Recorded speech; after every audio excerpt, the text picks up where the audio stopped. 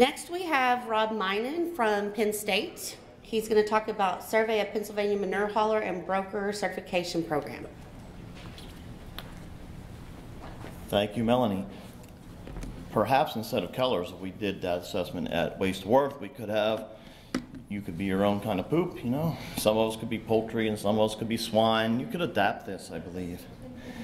I'm going to talk about my own relationship with the Manure Hauler certification program in Pennsylvania. We have a certification program, and I'm going to give you a little background on it, and then get into a survey that we did in 2018, a year ago.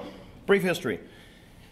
The Manure Hauler certification began as a law that was formed in 2004 called Act 49, so we often refer to this as the Act 49 Manure Hauler certification program.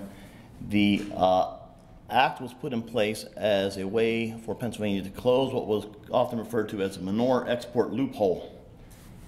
With our nutrient management program that started in the 90s, the law required CAFOs and some other larger farms by density to have an official state nutrient management plan.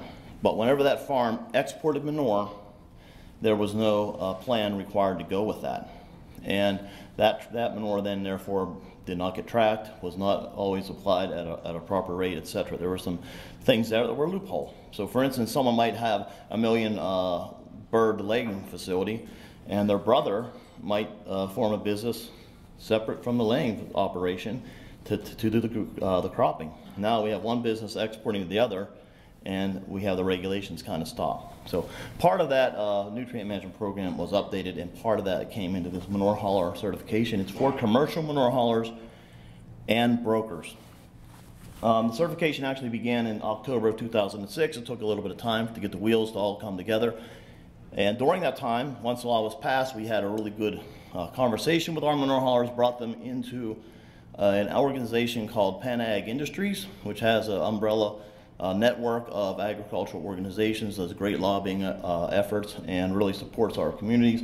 And the council we formed is still ongoing. It's the smallest council within Penn Ag Industries.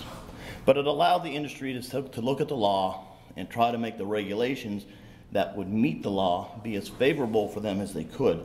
So it was really good to bring them to the table. If I had to go back in time and had a crystal ball, I would have got them at the table in 2003 before the law was ever passed.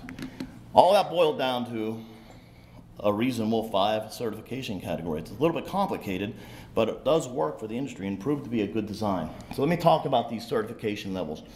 We have 3 manure hauler level, commercial manure hauler levels, and 2 manure broker levels.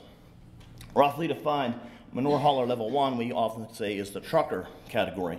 The truckers cannot land apply manure. They transport it from one point to another.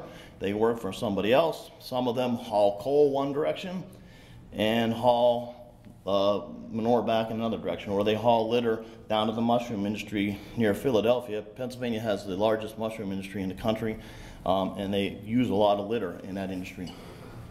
So they don't land apply it, they just drop it off. The second one, the second bullet there, the manure hauler, I don't see them in classes. Right? So with this program, Department of Agriculture, State Conservation Commission does the administration on the agency side, and I do the education contracted with them at Penn State. The hauler 1 just completes the checklist. They can get it online, they complete the checklist. I understand how to stack manure and a number of things there. Sign off, send $10 to the state, and they're good for a year. Manure hauler 2 is referred to as the employee category. These folks have to work for somebody, so they need to be supervised.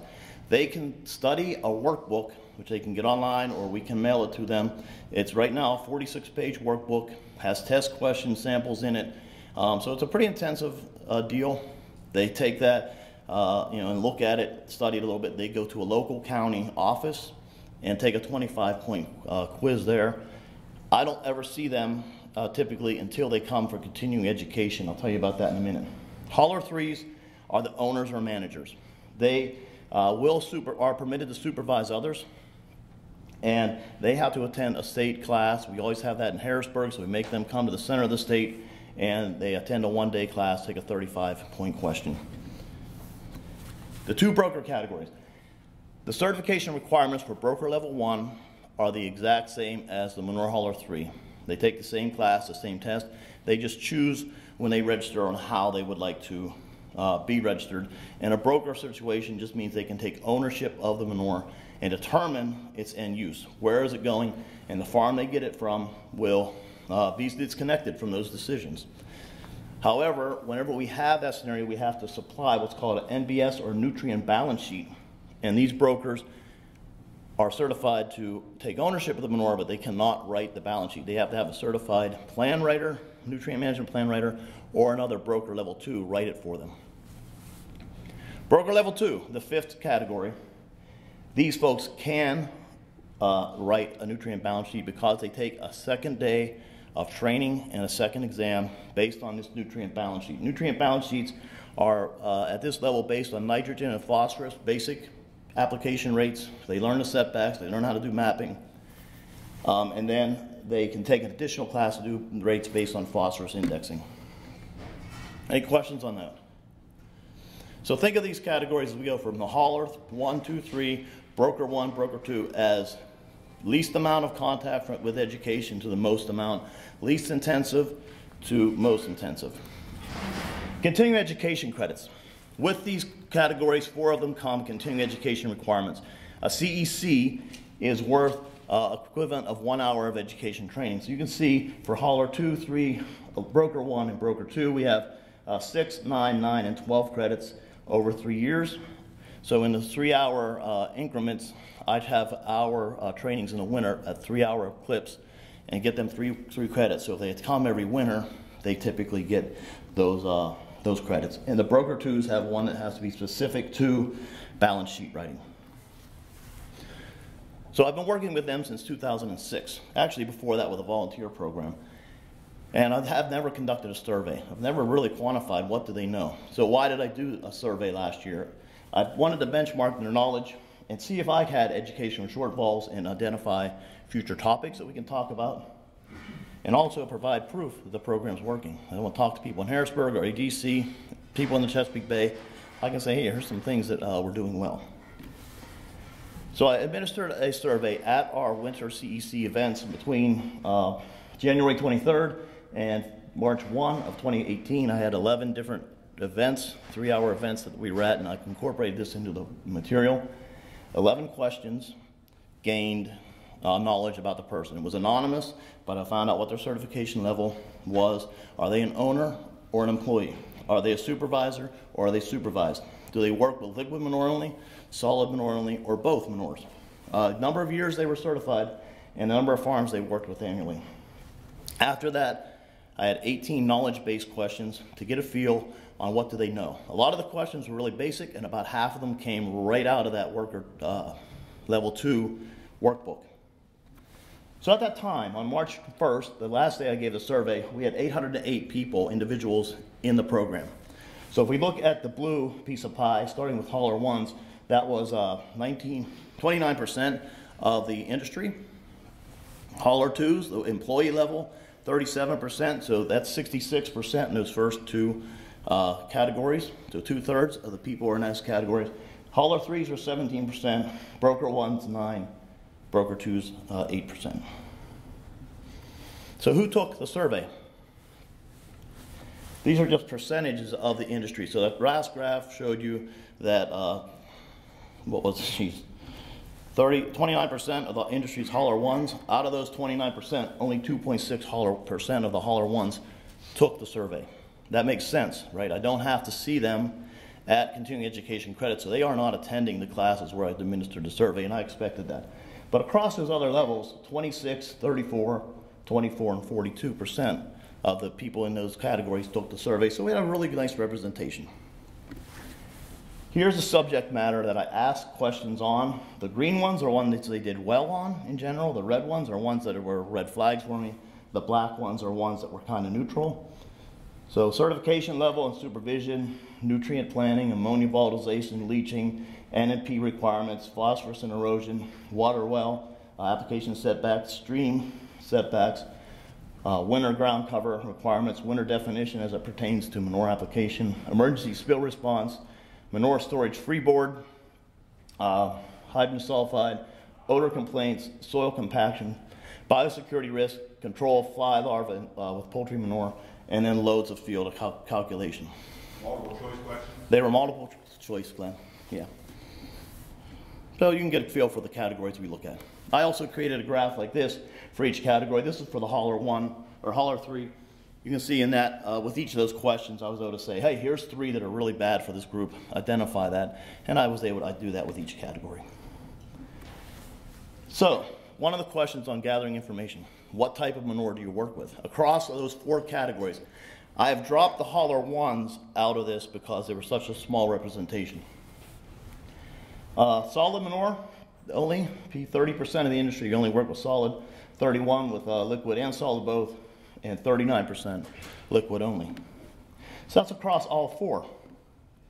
Now when I split that up and look at categories, hauler 2s work a little bit more with liquid, right? The employees are working 44% of them with liquid, and as we move through into those broker categories, we see more and more people working with solid manure. The brokers are doing a lot more transport of solid manure because it's easier to move around. The poultry industry supports a lot of movement of this. So it really wasn't surprising to me, but it was kind of nice to see those graphs. Next, we asked people about the number of years you were certified. So across here, we have the number of years, and you'll see the big bar at 12. If someone wrote that they had been certified for 13 or 15 years, that to me indicated they were certified in our volunteer program, and I bumped them down to 12 so they would match the certification year. So across there you can see we have a lump on each end, and when we break that down by category, the hauler 2s have a lot less experience, and their average was 4 years. The hauler 3s are kind of split. Brokers, and on both broker levels, have a nice lump toward the end. They have a lot more experience. So on the knowledge questions, 18 knowledge questions, how did they score? The combined score in yellow on the far end there, the average score was 78.7. But you can see from hauler 2 through broker 2, we had a 75, 79, 84, and another 84% correct. So the broker 2s know more. They're also in the industry longer. Also looked at this. Now these are not significant, but I thought they were a decent graph to look at. In the question of are you an employee or are you an owner, this is how people average across all the categories. You can see the black dot, if we project the expected score, is the 95%. It is the 95% confident range in the bar. So we have the expected score and then the 95% confident range. So although it's not significant, we can see that there is a difference. Similarly, I made a similar graph for are you supervised or are you not supervised? Are you a supervisor or a supervisee? And people that supervise seem to know more than the people that they supervise. And these are good things, right? The owners who's sending a crew out, the supervisor who's sending a crew out, we feel our education is enabling them to help their employees or the people they're supervising make better decisions. And the education is showing that the longer you're in the program, the more you know.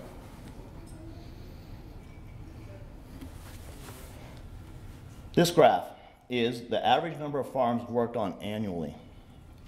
You can see the categories of what people put on as the number of farms average. But across the industry, these 4 categories work with an average of 38.5 farms per year. So when we enable somebody to make good decisions, give them a little more knowledge, teach them about ground cover or nitrogen cycling or safety, and they get in the field, they're making impacts with their decisions across 38 farms. That's a lot of farms and a lot of acres. Now, some of these people could be in the same business, right? So if I'm working with my co-employee and we both build a survey out, we might put down the same 38 farms. They might be on some of the same farms, but they each are impacting those farms. I got lots of time to talk. So I'm wrapping things up, Melanie. Some concluding thoughts, right? Surveys distribution matched my expectations. I expected there to be very few hauler 1s. We had very few. And then the distribution didn't surprise me too much because I've worked with this industry so long. Whenever we have a meeting, right, and you look at that distribution, some of these people now have been with me for 16, 18 years, right, since I got to Penn State. Some of them just took their Hauler 2 test last week. So my goal with every meeting that I do is to raise the bar for everybody. So I have somebody who's just learning, and I have somebody who's been here a long time. And I want to give a message in every presentation I do with them that helps each of them at some level. And then maybe gives that supervisor and that employee, you know, some room to talk and maybe learn together. And I think it really does pay off. My observation is that the community has embraced certification unlike they had at the beginning, and really come into an acceptance and accepts the fact that they are professionals and need to move forward. The next point here, we did target, identify areas to target for future programming, and you know, we have some things already started on that with some field days we have coming up. Our CECs are a classroom, but also a number of times we do field day events. Total score distribution was as expected. I expected and hoped that the longer you were in the program, you would know more. Owners and supervisors each know more. Act 49 certification education appear to positively influence performance on questions centered around state-directed educational competencies. Both certification level and years in the program positively relate to score. With an average of 38.5 farms worked on per person, that's pretty impactful. I can take these type of numbers and things and have great conversations with our agencies and our decision makers as we move forward with ever increasing Chesapeake Bay pressure driving things that happen in Pennsylvania. This allows me to do that as mentioned in number 7.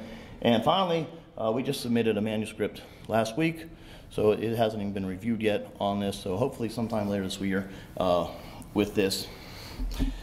I will have an article out there. I just see what the encroachers did to me. They're up there, Rob. So anyhow, I'm going to find out what this says. Next slide, please. It's nice to be loved. Huh? Well, I had somebody promise me they were going to get me back, and I'm glad it happened quick and painlessly, Jay. Yeah, when Mary said you're hovering around me, I knew a little while ago that something was up. However, you know, whenever we're looking at scores on tests, there are some people here that score highly in my world. So, Glenn and Mary and Tang, I all make my honor roll. So, I was able to get beat to the punch. I had another one for you. So, hey, any questions for any maybe?